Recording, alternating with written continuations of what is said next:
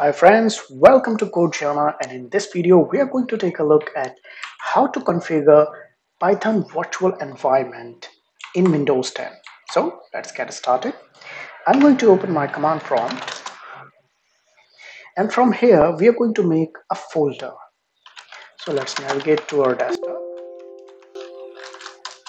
and let's make a new directory. So for this example, let's say virtual env example. Alright,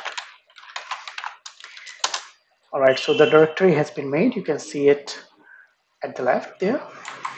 Alright, so now let's navigate to that. Alright, now to create a virtual environment, you can do so with pip command, but virtual env command is not directly available to you. Let's check for it. Pip show and then virtual env. So as you can see, we have virtual env version 20 in our system, but it doesn't come directly. So pip uninstall virtual env. Alright, it's going to take a while and it's going to ask us whether we want to remove it or not. So let's say yes.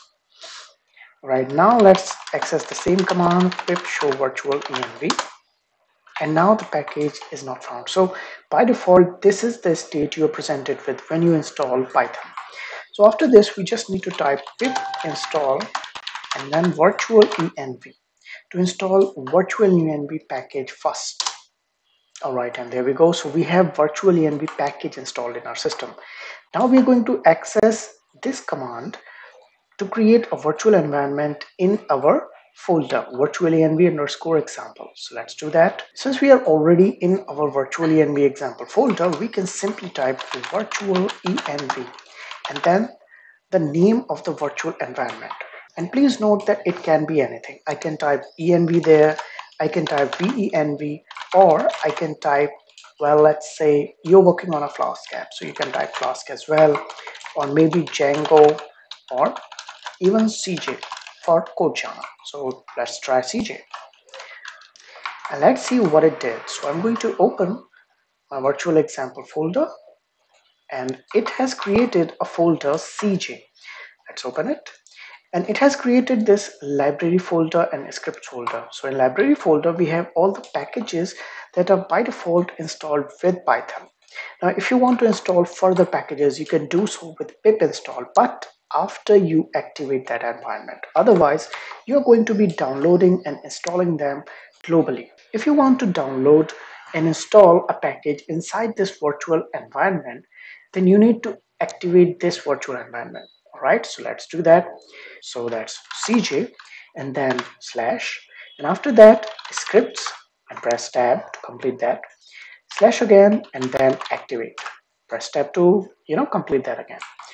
When you tap enter, you will see a little small parenthesis with the words of your virtual environment. In my case, it was CJ. In your case, it could be something else that you chose when creating virtual environment. Most of the time, we create env or venv, so it will appear at this corner. After this, you can be sure that virtual environment is active. So you can install any library inside it via pip install and then let's say Flask. So there we go. And when you open this and libraries, side packages, now you have Flask in it as well. So this is how you create and activate virtual environment in Windows 10. And if you face any issues regarding this video or any other Python related issue, make sure to leave a comment down below. Please give a thumbs up to this video and subscribe to Code Jana. Thank you very much. Now let's just deactivate this environment. To do that, just type deactivate. And there we go. The CJ parenthesis is gone. Now you can simply exit out of this command shell. See you in the next one. Take care. Bye bye.